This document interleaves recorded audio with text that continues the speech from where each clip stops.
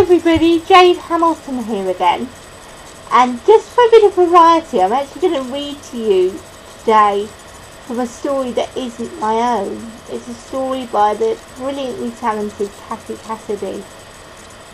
I'm going to read to you from her first book, Dizzy, and this is a bit in which Dizzy and her eccentric mum Storm and their friends Tess and Finn, Storm's boyfriend Zach, Zach's little boy Mouse, and Leggett, the slightly mad lurcher dog, are all travelling down to Tess's cottage in Lancashire.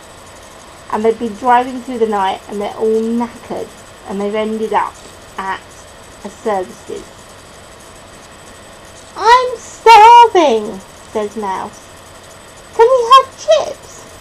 A Coke even?" "Seeing the price of it?" snaps Zach. "No chance." We slump into a booth alongside Tess and Finn. Storm looks around the cafe, checking out the other diners. A lorry driver eating egg and chips, a sleepy family huddled over huge baguettes, a lone woman sipping coffee and staring at a chocolate muffin. Finn slides out of his seat just as the lorry driver leaves the cafe.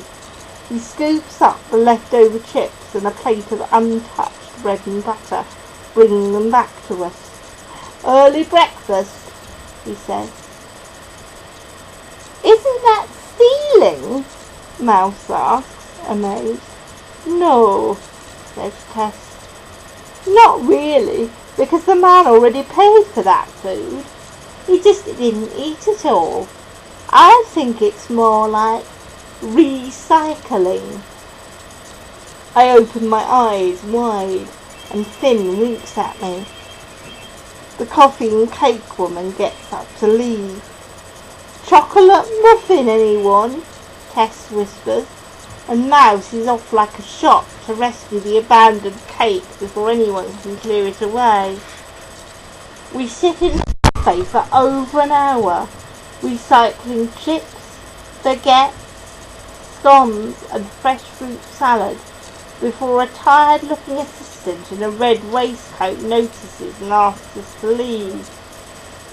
Mouse, a natural at this game, snaffles a serviette full of abandoned sausages for Leggett on the way out. We drive off into the drizzly pink dawn, singing.